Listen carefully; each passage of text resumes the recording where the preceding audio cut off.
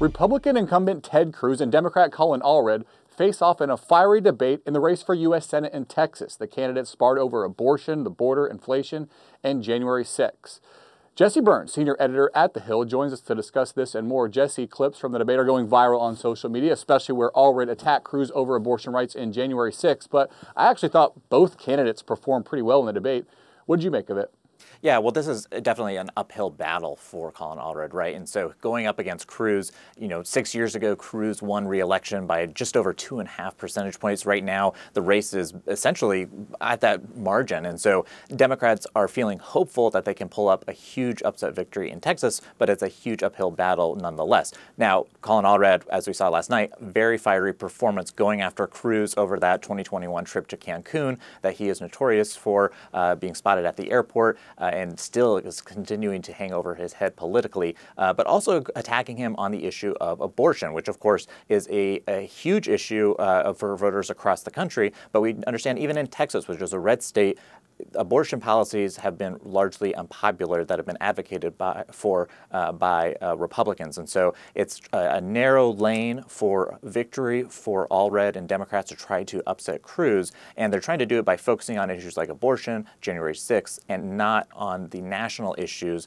that Vice President Harris is campaigning on. And in fact, Allred last night in the debate really trying to keep Harris at arm's length because they know that if Cruz is able to tie him to Harris, it's a much more difficult proposition to try to win in November. And just, it's interesting because Texas was once thought to be trending blue, but Democrats do keep coming up short. You talked about it a little bit. A shift in support among Latino voters towards Republicans, especially in those border communities, is helping the GOP in Texas. Polls in this cycle, again, show Republicans with that small but pretty consistent lead there in the Lone Star State. Do you think Texas is out of reach for Democrats? Well, it's certainly not a state that is likely to go towards to Democrats, although, Cook Political Report and others have moved it closer to Democrats in terms of forecasting leading up to November 5th. So I wouldn't say that it's necessarily out of reach for Democrats, but it is a very tough battle. We know historically that Democrats have raised tens of millions of dollars for these types of races in Texas to try to unseat Cruz and others, and it's really, they've come up short every time. And so this year, with immigration playing so heavily nationally, it's also a huge issue, of course, in Texas and the other border states. And so they are also having to deal with this on a much more personal level, and it's front and center, and that's really benefits Cruz.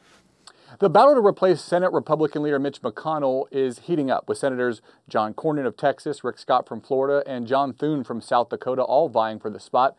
Now, depending on what happens in the election, the winner could play a key role in what happens here in Washington next year. More than $1 trillion in spending bills are caught up in this fight. Tell us about the different dynamics at play. Yeah, well, for each of these candidates, this is one of the major leadership races that we're watching here in Washington. It's expected to be held a week after the election in mid-November. And really, who controls the Senate from a leadership perspective for Republicans can play a huge role in terms of the policy that they are able to advocate and the battles that play out every year on Capitol Hill, largely surrounding spending. And so for Republicans right now, there's a lot of jousting for these top positions. And hanging over this entire race for the Senate leadership is Trump. And the battle over whether he wins in November, he is going to have a lot of sway, not just with House Republicans, but with Senate Republicans. And so for all of these GOP contenders vying for top leadership positions, how they can deal with supporting Trump and cultivating that relationship is going to go very far in terms of helping their own careers in leadership at the high level in Washington.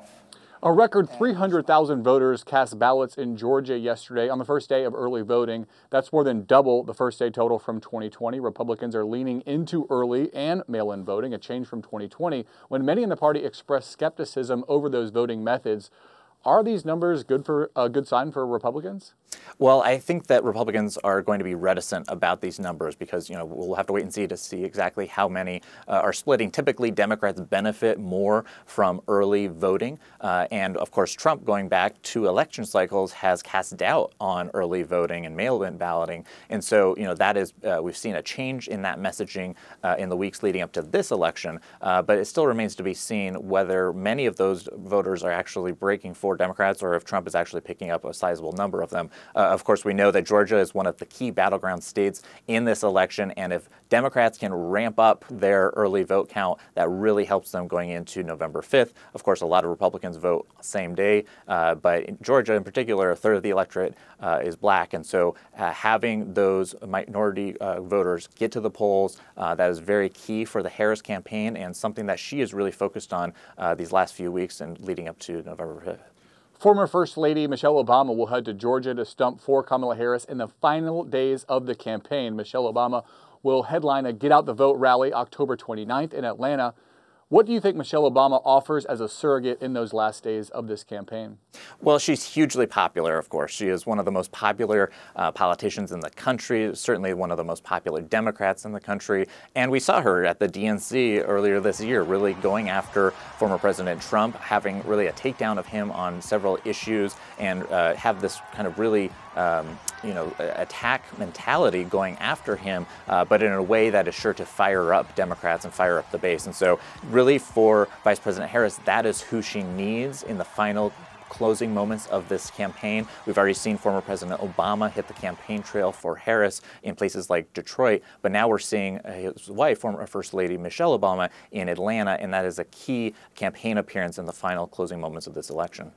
A judge in Georgia has blocked a rule passed by the state's election board requiring hand counting of ballots cast on Election Day. It's a win for Democrats and liberal voting rights groups who argued the rules could allow Republicans to refuse to certify election results if Donald Trump loses the state. How big of a deal do you think this fight in Georgia really is? Well, there's certainly no ruling out the fact that it could play an important role. Of course, going back to 2020, we know that in every of these battleground states, they're going to be closely scrutinized. The operations on Election Day, the vote counting. For Democrats, they don't want extended delays in places like Georgia because they understand that the longer the race is uncalled in many of these states, the more chance they are giving to Trump to cast doubt on the ultimate results if, in fact, Trump loses. And so for Democrats, they did want to push for this rule to be overturned. And so this is a win for Democrats, but they are closely monitoring, as are Republicans, closely monitoring the rules leading up to Election Day. RFK Jr. posted on social media hinting at a significant role he plans to play in a possible Trump administration. I'm here outside of the United States Department of Agriculture to tell you about a win-win policy that I'll be pushing in the Trump administration. We're going to rewrite the regulations to give the smaller operators a break. We're going to encourage sustainable regenerative farming that can build soil and replenish aquifers. We're going to ban the worst agricultural chemicals that are already prohibited in other countries. And we're going to remove conflicts of interest from the USDA dietary panels and commission. Now, RFK Jr. seems to be gunning for a role working on agricultural policy and taking on the USDA. What do you make of this? Has Trump made any indication of what type of role RFK Jr. could take in his administration and how much of an impact he could have? Well, Trump has certainly praised RFK Jr. both before and after that key endorsement, before he dropped out of the race. RFK Jr. has been touted for a potential role in the Trump administration. He's been floated for HHS secretary. This video that we just played, him standing outside the Department of Agriculture. So there is going to be some type of role for him. I think one of the key things to watch is if there is a Trump administration, and if he does have a role, is it a role that needs to be confirmed by the Senate? RFK Jr. would have faced huge hurdles trying to actually successfully get Senate confirmation, both among Democrats, but also I think some Republicans. And so I think leading up to a second Trump administration, if there is one, is it a cabinet position or is it maybe a role in the White House that doesn't need Senate confirmation? But clearly RFK is signaling he wants to be involved on issues relating to health, relating to food and nutrition, and the way that the federal government approaches these big topics. All right, Jesse Byrnes, senior editor at The Hill. Thanks so much for joining us. Appreciate your insight. Thanks, Drew. Elon Musk's aerospace company SpaceX is suing California regulators, alleging they blocked rocket launches because of political bias. They say panel members purposely blocked SpaceX from increasing the number of rockets launched from a U.S. airbase in the state because of Musk's political views. Now SpaceX is seeking an order that would bar the commission from regulating the company's workhorse Falcon 9 launch program. The company has used Vandenberg Space Force Base in Santa Barbara to launch its rockets since 2013. The commission oversees the land and water usage within California's coastline and said that commercial space launches are not federal government activity. Musk has recently been in the limelight over his support for former President Donald Trump. Rideshare service Lyft is launching a voter transportation initiative. The company has announced it will offer discounted rideshare, bike share, and scooters on Election Day in a bid to increase transportation access for voters. Customers who use a designated Election Day code will get 50% off their ride. That offer will be valid from 5 a.m. to 10 p.m. in every time zone. Lyft says they have already helped more than 3 million people vote this year and says they plan to increase rides to the polls by 25%. The U.S. Department of Transportation is issuing a $4 million fine against German airline Lufthansa after it says the airline discriminated against more than 100 Jewish passengers in 2022. The department accused the airline of stopping a group of 128 Jewish passengers from boarding their connecting flight in Germany. According to the Transportation Department's investigation, the passengers were traveling from New York to Budapest with a layover in Frankfurt. That's where the department says that the airline prohibited the group from catching their next flight due to an allegation of misbehavior. And although the captain alerted security that some passengers were not complying with instructions, the airline never identified any single passenger that did not comply. The $4 million fine is the largest ever levied against an airline for a civil rights violation. Lufthansa says it has fully cooperated with the department's investigation and has taken steps to address anti-Semitism and discrimination. The Federal Trade Commission has announced a rule to make it easier to cancel subscriptions.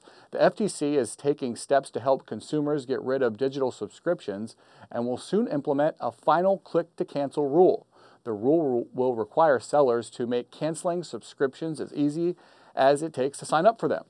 The average household in the U.S. pays more than $60 per month on 4 streaming services, according to a recent Deloitte study. Rules like these go into effect 180 days after it is published in the Federal Register. Less than 20 days until Election Day, and both campaigns are turning their attention to one swing state in particular, Pennsylvania. Decision Desk HQ shows the state evenly split between the two candidates. Blake Berman breaks down the data for us in today's Political Minute. Will it all come down to the Keystone State? I'm Blake Berman with News Nation. Vice President Kamala Harris and former President Donald Trump both campaigning in Pennsylvania, making their final case in the critical swing state. It's good to be back in Pennsylvania. We win Pennsylvania, we win the whole thing. Yes. Now, polling shows the race is basically tied in Pennsylvania. According to the Hill Decision Desk HQ Election Center, both have a 50% chance of winning. Breaking down the numbers here a bit further, in Pennsylvania, men favor Trump, 56-42, up by 14 points. Harris is up with women, 54-43, a difference of 11. By the way, a poll from Quinnipiac University shows voters prefer Trump over Harris there to handle the economy, but the same poll says Harris wins when it comes to shared values. I'm Blake Berman, and this is the News Nation Political Minute. And that's today's Daily Debrief. I'm Drew Petrimoulx. Be sure to like, share, and subscribe to the Hill's YouTube channel, and come back here soon for the intersection between politics and policy.